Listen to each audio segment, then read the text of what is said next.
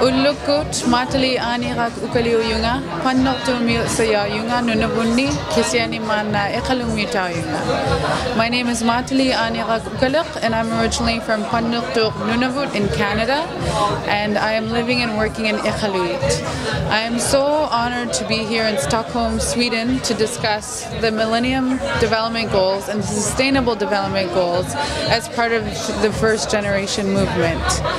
I was really honored to represent Inuit youth from Canada here in Stockholm, because to us it's absolutely integral that this goal, number 10, removing inequities for us in Canada, is important to our future.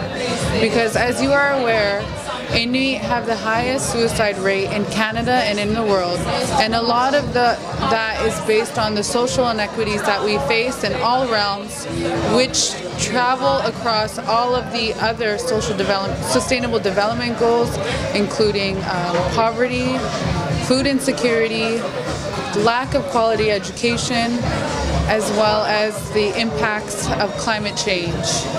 I am very pleased that we as a global community are coming together to discuss global solutions which will impact our day-to-day life in Inuit Nunangat, our homeland.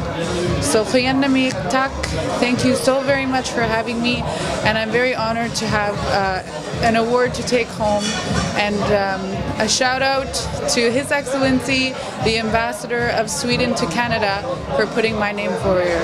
Thank you very much.